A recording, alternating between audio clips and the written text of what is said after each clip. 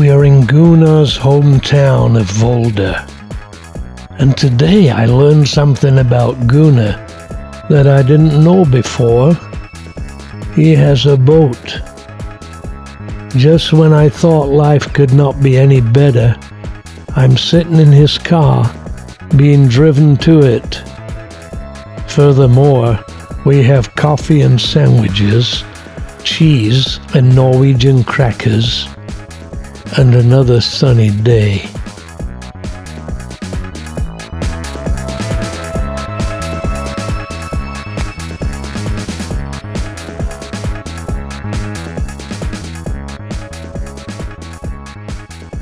His boat is anchored on the fjord, and there it is. And the biggest treat of all, his daughter Sulevai and her daughter Linnea are coming with us.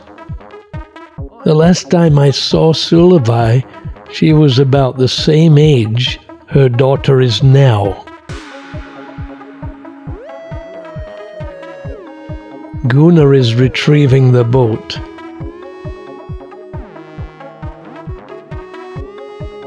And we're off. Gunnar's daughters were childhood friends with my daughters when they lived in Hong Kong. Hi. Say hi to Dodie and Rachel. Yeah, hi Dodie, Rachel, Nathan. Hope to see you soon. You're very welcome to Norway. Now we can see the fjords from a car, or perhaps from a cruise ship, but a small boat is my favorite because we're right next to the water. I can touch it, close to nature, and with a 360-degree view.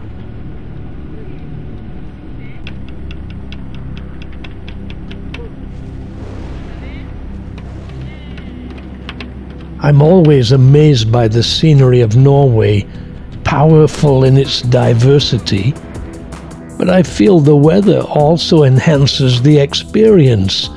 So clear, so bright, making everything colorful. And my favorite way to see a place is by small boat. I just sit there and enjoy it. Turn the wheel, slow down, speed up, turn left, turn right, under a bridge. I've even been over a bridge on a boat. It's so warm, Gunnar is getting some sun. Having said that, the water temperature of the fjords is quite cold, even in summer.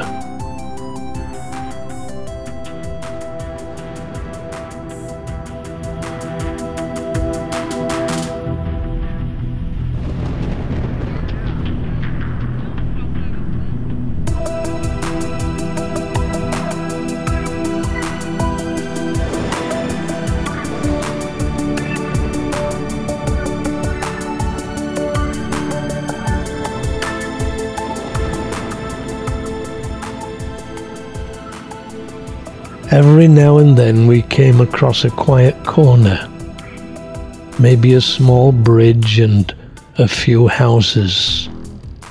The engine quiet, the sea flat calm. I think this is the best time.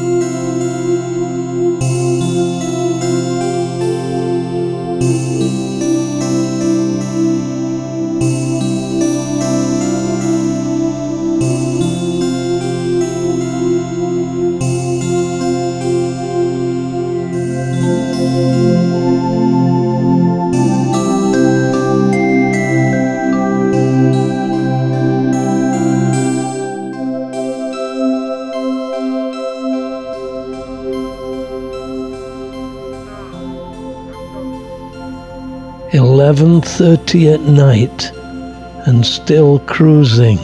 The sunset, magnificent, and another great day in beautiful Norway.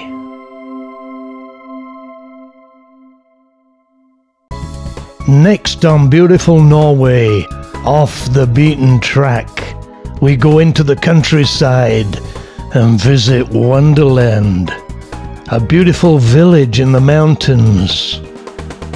The power of water, wildlife, history, culture. It's all here, a different perspective.